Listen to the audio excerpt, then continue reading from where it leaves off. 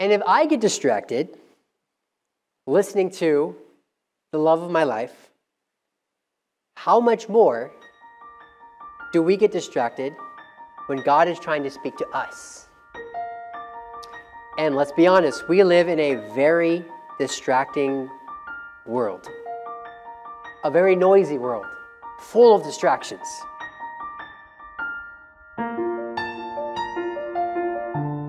There are 4 different men named Philip mentioned in the Bible. Philip was the name of 2 of King Herod's the Great's sons. Herod the Great had 2 wives, and through each wife he had a son, and he named both of them Philip. They were not a good Philip in the Bible. A third Philip in the Bible was known as a servant of Christ and instrumental in the early church. Philip would become a disciple and eventually one of the 12 apostles. Jesus called this Philip, who had been a disciple of John the Baptist. And then Philip went and found Nathanael and told him about Jesus. Nathanael would also become a disciple and an apostle. The Bible does not contain much biographical detail about this Philip, but tradition says that he would become a missionary in Phrygia, which is modern-day Turkey, as a missionary, and would eventually be martyred in Hierapolis. But today we're not talking about either of those 3 Philips. We're talking about the 4th and the last Philip mentioned in the Bible. Now, this Philip had a couple of different nicknames. They were all good nicknames. Maybe you have weird or quirky nicknames. I know I have a few. Some people know what they are. And I'll just leave it at some people. I'm going to give this Philip one more nickname. So let me introduce to you today to who I call Philip the Faithful. And we're in Acts chapter 21. And if you could look with me now in verse number 1. In Acts chapter 21, in verse 1, it says, "And it came to pass after we were gotten from them," this is the Apostle Luke, he's writing on his first-hand account, "we were gotten from them and had launched and came with a straight course unto Cus, and to the day following unto Rhodes, and from thence unto Patara. And finding a ship sailing over unto Phoenicia, we went aboard and set forth. Now when we had discovered Cyprus, we left it on the left hand and sailed into Syria, and landed at Tyre. For there the ship was to unlade her burden. And finding disciples, we tarried there 7 days, who said to Paul through the Spirit that he should not go up to Jerusalem. And when we had accomplished those days, we departed and went our way. And they all brought us on our way with wives and children, till we were out of the city, and we knelt down on the shore and prayed. And when we had taken our leave one of another, we took ship, and they returned home again. And when we had finished our course from Tyre, we came to Ptolemais, and saluted the brethren, and abode with them 1 day. Here it is. And the next day, we that were of Paul's company departed and came unto Caesarea. And we entered into the house of Philip the evangelist, which was one of the 7, and abode with him. And the same man had 4 daughters, virgins, which did prophesy. Now, if you were just to read this passage in itself, it wouldn't be that special. A lot of names and places and traveling around, and it's easy to kind of get lost and to sort of zone out, really, if you're reading. But there's something very significant about Paul and his company meeting up with Philip, who is called in this passage the evangelist. And we'll talk about that term in just a second, maybe a few minutes.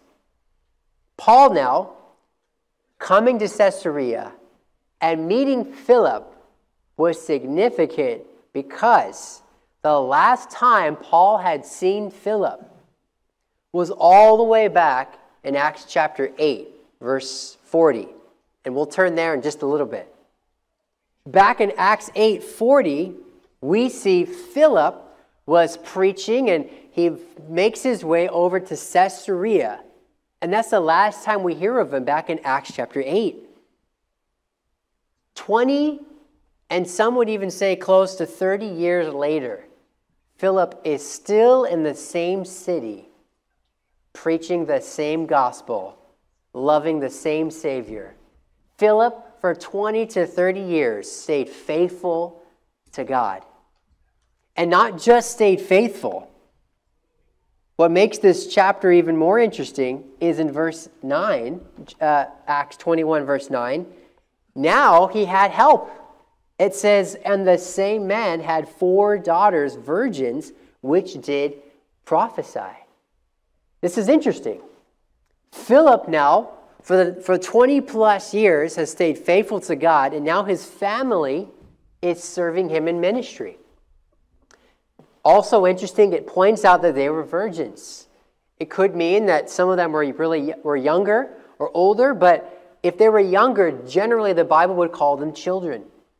I think the fact that they're called virgins here signifies that they were of the age of marriage, but they had chosen to stay with their dad and to follow God. And maybe they weren't opposed to marriage, but it hadn't opened the door to them, and they were content. And the Bible even says here they were prophesying. Back when prophecies were still there, these ladies were there with their dad preaching and prophesying the gospel of Christ. Philip, the faithful. If I have 3 points tonight, this morning, I say tonight because I usually preach at night.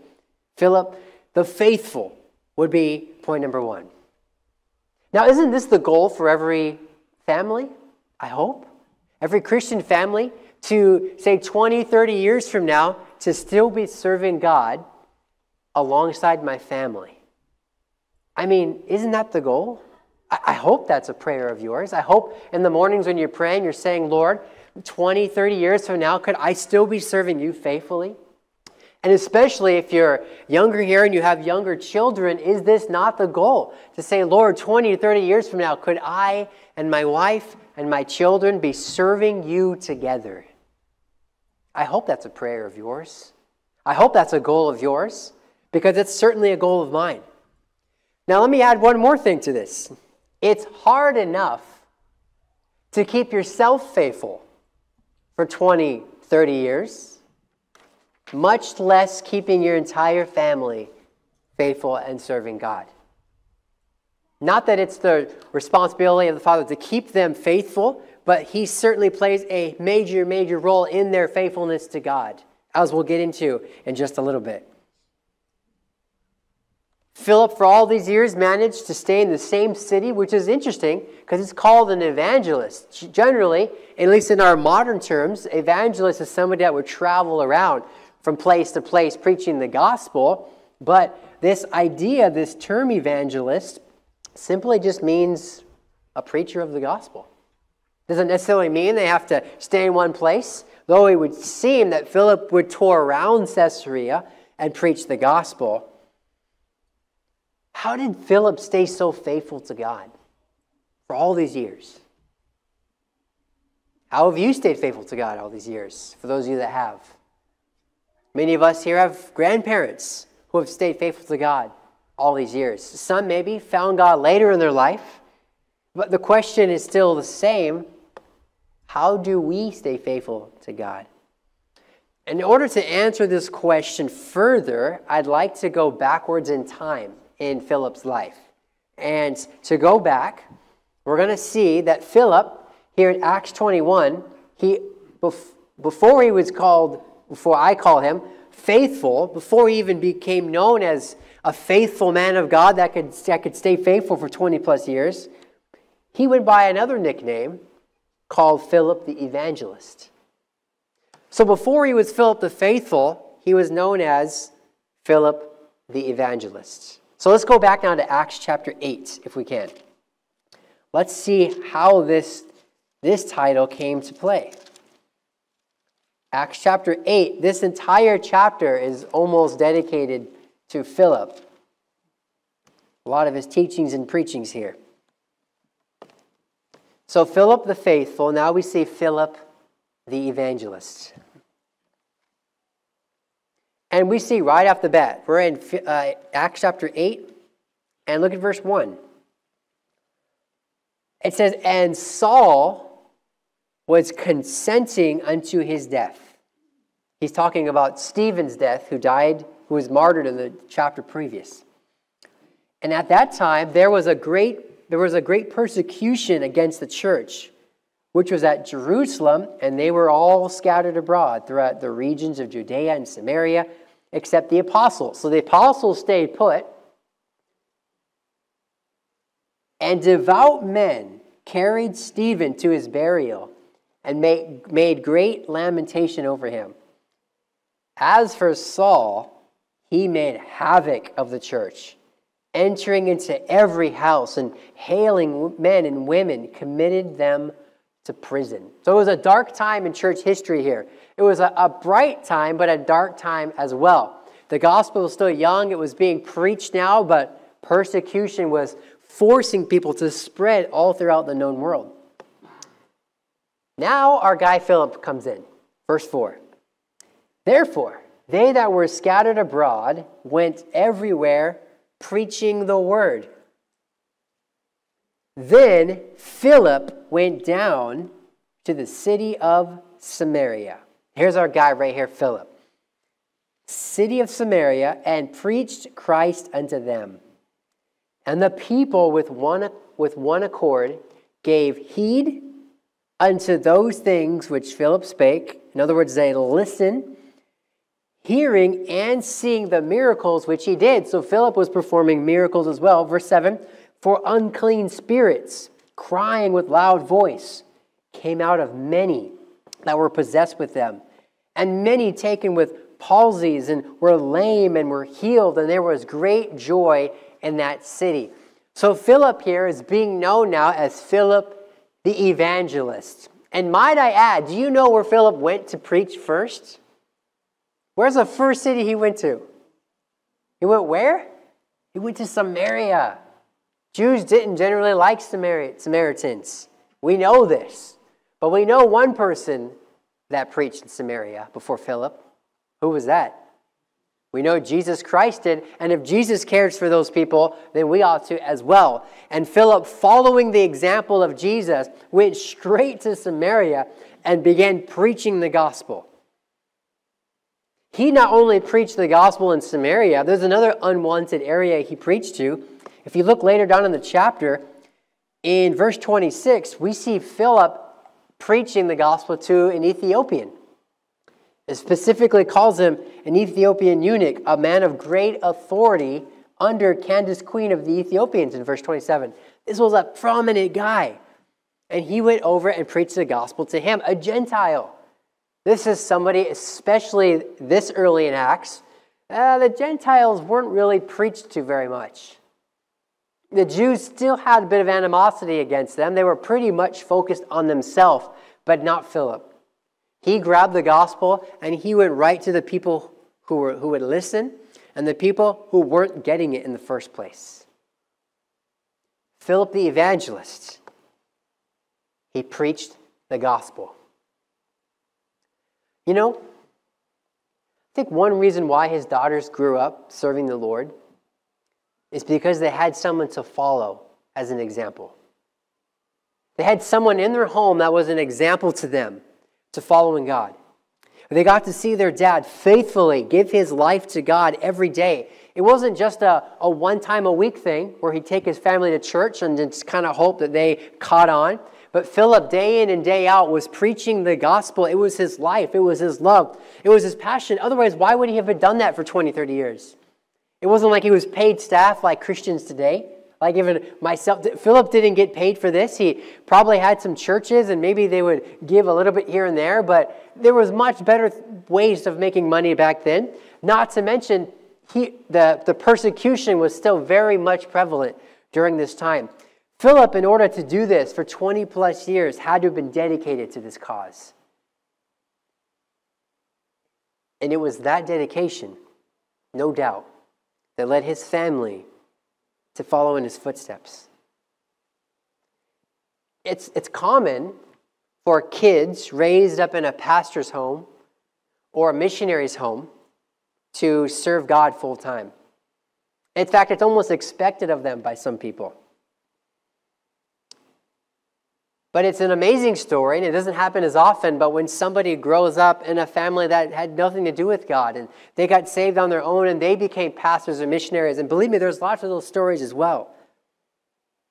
But just take your life, for example, or mine. When I was a kid, I loved baseball, I loved basketball, and I loved football. I didn't like soccer, and I'm sorry to offend some, I didn't like hockey, but I did like golf. Now, why was I picky about some and others? Well, those are the same sports my dad loved. Just by default, I just did what I saw. My dad loved baseball. I played it a lot. He loved basketball and football. We played golf sometimes when there was a chance. Golf was something we play as a family, and from my aunts and uncles. And I grew up liking the things that I was surrounded by. And in your home, what are you surrounding your home with? Because what you surround your home with is what they're going to end up doing, most likely. Now, not in every case, is if your dad's a carpenter, will their son be a carpenter? But there's a higher chance of it happening than if it wasn't the other way, if it's the other way around. Why not give our kids the best chance possible to serve God and serve God ourselves and be the example that we need to be? We can't expect our children, we can't expect those in our household to serve God if we're not willing to do it ourselves. We have to take the time. We have to make the effort and show to our friends as well and our family that God is important to us, which of course is one reason why you're here today. One reason why we bring our families to church Sunday nights and even Wednesday nights when possible and Saturdays. We recognize that one of the most important things we could do as a Christian is to share the gospel.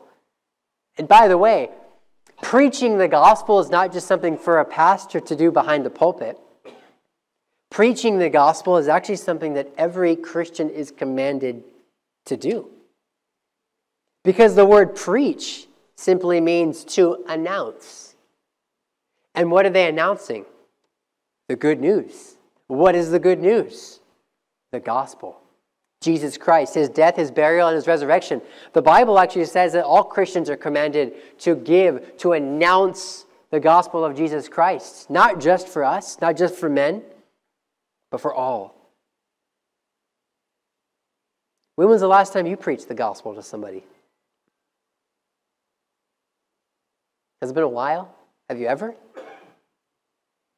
We can, at the very least, invite people to church. Our 25th anniversary is coming up. If you're a teenager, we've got our youth conference coming up. Big events are easy ways to try to bring visitors in, especially those who need Christ. But when was the last time that you shared the gospel with somebody or even tried? Oftentimes, we see somebody, we just assume, oh, they're not interested. I know that because I think that all the time.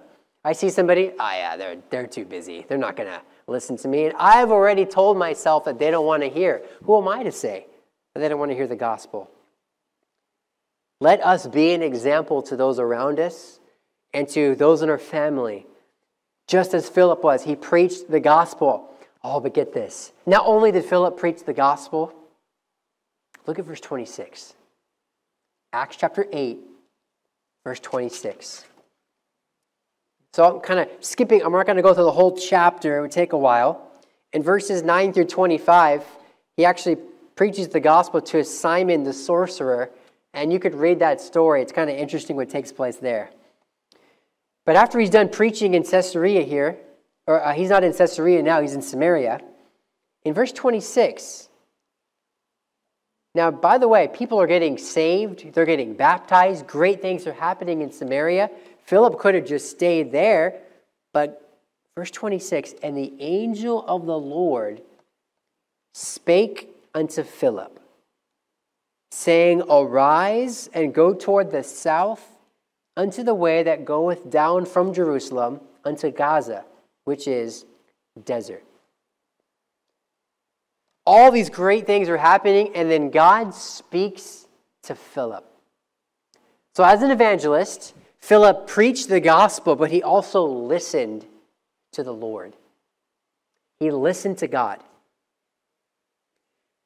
Now, this is important because for many of us, listening is a skill that needs to be learned, all right? If you have children or you had children, you know they don't always listen, right? Or it's selective, right? They listen to certain things. If you say the word candy, whoo, donut, toys, boom. But for some reason, like clean room, they don't hear that. Like it's incredible. It's like this superpower. They can block out certain things. Oh, believe me, they hear it. They just choose not to. Brush teeth. Why is it so bad to smell good? I don't understand. Why do you smell good? I don't get it. Go to bed. They definitely don't want to hear that one. I assure you. I assure you. We have listening. Now, men get made fun of too for not listening to their wives, right? Now, to be fair, all right, to be fair, men also aren't known for multitasking, right? So, ladies, just listen for a second, okay? If we're doing something, right? If we're watching a basketball game, that's just personal examples here. If we're watching a basketball game, and you're speaking to us, and if we're not looking at you, we're probably not listening, okay? Like, it's not that we don't love you. We love you very much. It's just you have to get our attention because I can't, you know, you know what I'm saying? If your kids are tugging on your sleeve, you know, and you're trying to, Daddy, look at this. Yeah. Oh, man. Wow, that's great. You don't have any idea what your kids are just showing you. This happens often. Or watching a movie or something. In order for me to really listen, I have to pause or turn away or look directly and give her my undivided attention. Otherwise, I'm not going to remember. I'm going to get distracted and I'm not going to fully comprehend what's about to be said. And if I get distracted listening to the love of my life, how much more do we get distracted when God is trying to speak to us? And let's be honest, we live in a very distracting world. A very noisy world, full of distractions. I mean, there's the obvious ones. There's the phone, there's computers, there's music, there's just our own thoughts that are always just bombarding us. Those are the common distractions I think most of us are aware of, but there's so many other distractions in life. The news, it's usually negative. All the perils that's going on in our world today. And by the way, there was a time when most of us would just watch local news, right? The local news. What's happening in my area right now? I don't know that our bodies, our mental health, whatever you want to call it, is just meant to just know all of the issues that goes on in our world today. It's depressing. All the wars and the violence and the crime. And it's one thing to just kind of focus on the area around you to make sure your children are safe. But man, we because of the news and the worldwide news now, we are bombarded with everything, every problem that goes on. And the news hardly ever says, hey, something happy happened today. No, it's always depressing, depressing, depressing. And we get bombarded with these distractions, health issues, anxiety, depression, financial struggles, relationships, and so on. So many things distract us from life, and we have to learn at times to stop and just listen to God. But it's hard when there's so many distractions. Did you know that King David struggled with this very thing, keeping his focus on God? Now keep your finger here, but look at Psalms 143 really quick. This is one of my all-time favorite chapters in the Bible. I reference it just about every morning in my prayer time with the Lord. Look at Psalms 143.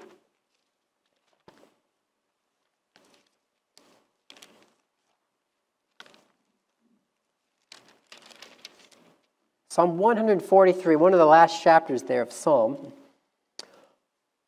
And this is a prayer here. So David is praying.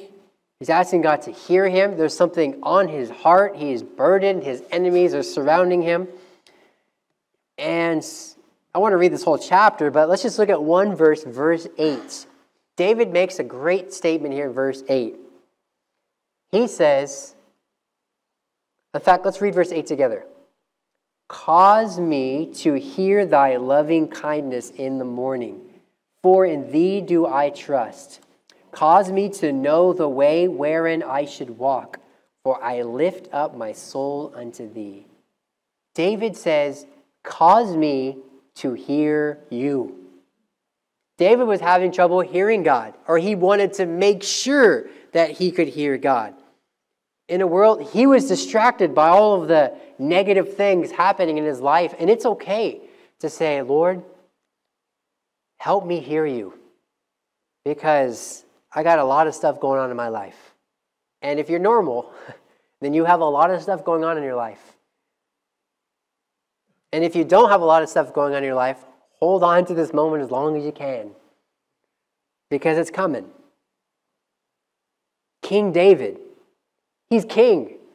I would say he had a lot of stuff going on.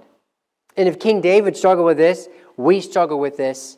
Faithful Christians need to learn to stop and listen to God. Get into a place, and by the way, the best place to do this is called the prayer closet. And I know sometimes when I get down to pray, my mind starts wandering. When I start to clear my mind, and I start to just focus on the scriptures and the Lord, I get a lot of stuff flying through my head. And something I've learned to do, I use my phone now, but actually phone's not even the best thing. Get a notepad or something. And when that thought comes in your head, oh, I don't want to forget about that. Just write it down real quick and then forget about it. And sometimes in my prayer closet, I remember some things that I needed to remember. God brings things to my memory I need. But learn to listen to God. So Philip the evangelist, he preached the gospel. He listened to the Lord. Now keep your finger in Psalm 143, because we're going to come right back here. There's another good verse I want to show you. But now go back to Acts chapter 8 real quick. And in verse 26, he listened to God. But what's the point of listening? Verse 27, if you don't do it.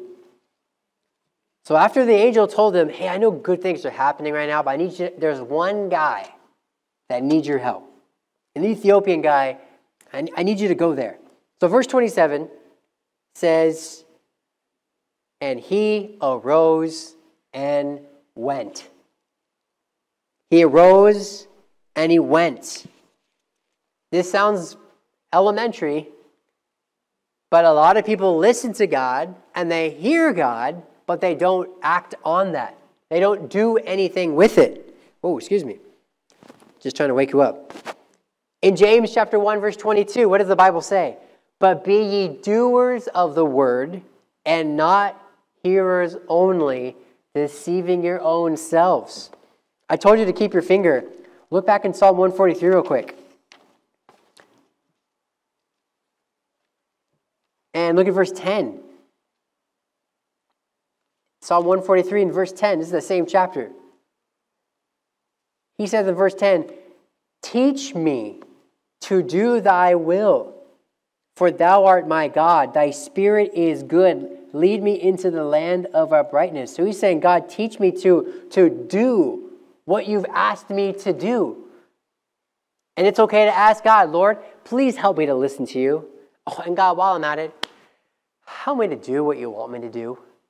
Help me to go where you need me to go. It's okay to ask God for help. We always ask our children, it's okay to ask for help. If you need help with this or that, ask us. And God is the same way. So we have Philip the faithful. How did he become faithful? Well, he started out as Philip he was before the faithful. He was Philip the evangelist. But even before that, and lastly, he was known as something else. Look at Acts chapter 6 real quick. This is the first time we see Philip. This is where it all begins. This is why God used him in the first place. This tremendous man of God. He went from Philip the faithful, Philip the evangelist, but before he had any of those things, he was known as something else.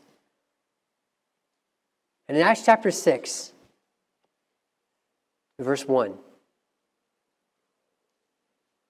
it says, and in those days, when the number of the disciples was multiplied, and there arose a murmuring of the Grecians against the Hebrews because their widows were neglected in the daily ministration. Then the 12 called the multitude of the disciples unto them and said, It is not reason that we should leave the word of God and serve tables. Wherefore, brethren, look ye out among you 7 men of honest report, full of the Holy Ghost and wisdom, whom we may appoint over this business. But we will give ourselves continually to prayer and to the ministry of the word. Okay, so what's happening? By the way, the church in Jerusalem has grown exponentially. It went from a handful to, do you remember Pentecost? How many people were saved and baptized at Pentecost? Do you know the number? It was over 3,000, right? Then a couple of chapters later, Peter preaches again. Several thousand more come to Christ. This church is huge. Overnight, they're overwhelmed. And in doing so, a lot of the widows and a lot of the poor were being neglected. And the apostles said, man, we can't possibly minister to all these people. We need help. Our main job is to preach and to pray and to minister to the people the gospel. We need people that can help in these ministries. So in verse 2, he brings the multitude of the disciples together. Some think this could have been the 120 that were called out of Jesus when they went out 2 by 2. We don't know exactly how many people there were, but of all of the disciples that were there, they unanimously chose 7 men, which means it was pretty easy. These men were honest, of good report, and they were filled with the Holy Ghost. There was no doubt that these men were ready for the job at hand. And guess who they chose? You'll never guess. Never guess. Verse 5, and the saying pleased the whole multitude, and they chose Stephen, a man full of faith and of the Holy Ghost, and what's that guy's name? Even if you weren't reading the Bible right now, you could still guess, right? Philip. He was the second guy chosen. This same Philip. He was known by all as somebody who was honest and someone full of the Holy Ghost. Before he was Philip the faithful and Philip the evangelist, he was known as Philip the servant. Philip the servant. Because it says here in verse 5, it says here, in verse 2, the multitude called them together, disciples, and said, It is not reason that we should leave the word of God and serve tables. This service that these men were willing to do, that they would do. It says in verse 6, they set before the apostles, and they prayed and laid their hands on them. And even then now was the church beginning to multiply even more. This expression, serving tables, means to care and provide for the daily needs of the widows and the families, those who didn't have as much. People have needs, and these men's jobs were to minister to them. I find this interesting. These 7 men were chosen, and they're often called the first deacons, by the way. And the word deacon means servant. These 7 men were chosen. They were honest and they were full of the Holy Ghost. And their job wasn't to pastor a church. It wasn't to be an evangelist. They weren't looking for prophets. They were looking for honest men full of the Holy Ghost who could serve tables, who could clean, who could talk to people, who could visit the widows. It almost seems like these men were overqualified. But it makes me wonder what kind of spirit-filled nursery workers we have today, or choir members, spirit-filled ushers, deacons, spirit-filled sound booth workers, pastors, teachers. This spirit-filled idea we're going to look at more actually next week. But I want you to understand this. God is looking for some honest, spirit-filled people. And sometimes we think, my ministry is insignificant in church, so I don't really need to apply too much to it. I can kind of just waltz in on Sunday and God will still use me. But if these apostles wanted spirit-filled men to look after to their visitations, so much more so us today. I wonder if we would have been chosen. If our church took a poll and we needed 7 people who were honest, hardworking, and who loved God, full of the Holy Ghost, would your name even come up on the list? Would you even be one of the top 20 or 50? You know, it's amazing. Many Christians are more concerned about what their boss thinks of them than what the King of Kings and Lord of Lords thinks of them. But Philip, he cared about what God thought. Philip, before he ever became an evangelist, before he became a fervent preacher of the gospel and became faithful for 20 plus years and helped lead his family to be the same, before any of that, he was just an honest guy who loved God with all his heart. It didn't mention any other amazing qualities about him, because qualities don't matter. Talents don't matter to God. I don't have a good singing voice. I'm not talented. I'm scared in front of people. I'm this, I'm that. God could care less about any of that stuff. But do you love him? Do you want to serve him? That's all he needs. God can use that. Someone that is faithful to God and is filled with the Spirit. This is who God can use. You know, it reminds me of a story about a pastor from the state of Michigan in America. And back in the late 80s, God had called this pastor to plant a church on the west coast of America. Now, this pastor was criticized. Oh, we need churches here in Michigan. Why would you go out west? Out west, that's where the crazy people live. And I'm from the out west. You know, we're west of Canada, but West America is different. They are kind of crazy out there. Well, this pastor didn't listen, and he followed God. And he went out in the late 80s, and he planted a church out at the west coast of America. The church, of course, was tiny. It was small at first, but it began to grow. Eventually, they got to a point where they purchased their own little property. And it was pretty amazing. Eventually, this church would start an RU program, which is like a program that reaches the drugs and the alcoholics, the addicted. And it continued to grow. Things seemed to be going quite well. And one particular year, another like-minded church, an independent Baptist church, was started 1 mile from this church. I mean, you could almost see it, apparently. It was so close. And they began to talk to members of this church. And before you know it, after a year or two, this church that was planted by this pastor from Michigan had a huge split. Many of the core members left, and you could probably guess where they ended up going. But the church kept going. It healed and it kept growing. It never quite was the same, but eventually God called this pastor somewhere else, to a different state. And before he left, he had several candidates of the church come to the church, and the church voted on one particular man and his family. Well, less than a year later, this man and his family was not who they said they were. They were immediately voted out of the church, and once again, the church split. Devastated by all this heartache now taking place, the church was even smaller than it was before. And at this time now, there was a void to be filled, and a younger, less experienced man took over the church, and the church split a third time.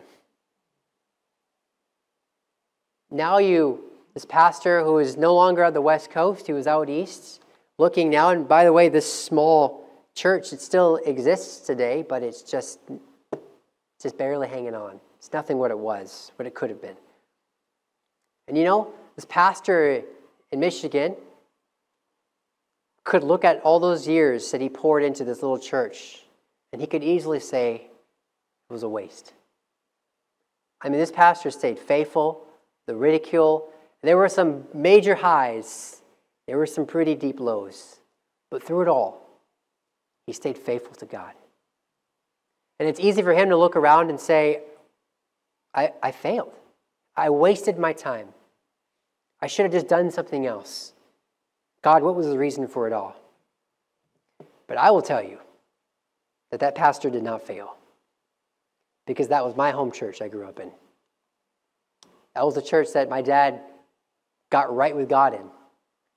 My dad met this pastor playing baseball at the local softball league. And my dad had been far away from God at this time. And this pastor befriended my dad, brought him to church.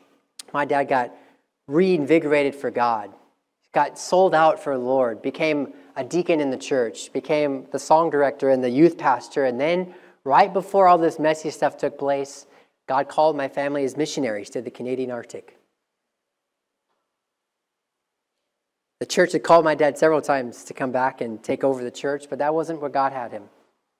And from there, I would see the burden for missions, and I saw the burden for Canada as we lived in the Arctic for several years. And from there, I went to Bible college down in Southern California, continued my burden for missions, and that's what brought me here today. I can look at Pastor Mike Johnson, who is now still faithfully pastoring a church. He's gone through some health issues, but I could look at him and say he was not a failure. Because we're not the only family from that church that's still out serving God. There's a handful of others who are faithfully serving God in their different churches, all because of one man's faithfulness, through the highs and through the lows. I'm sure Philip had some lows. In fact, tradition says he was martyred for his faith. But you just never know who you might influence. So my challenge to you today is to stay faithful. But it starts with being a servant today. So how is your walk with God? Do you love God? Are you honest? And are you filled with the Spirit? Let's pray. Lord, thank you so much for today. Thank you for watching the message today. We invite you to join us again every Sunday and Wednesday for more inspiring messages from God's Word.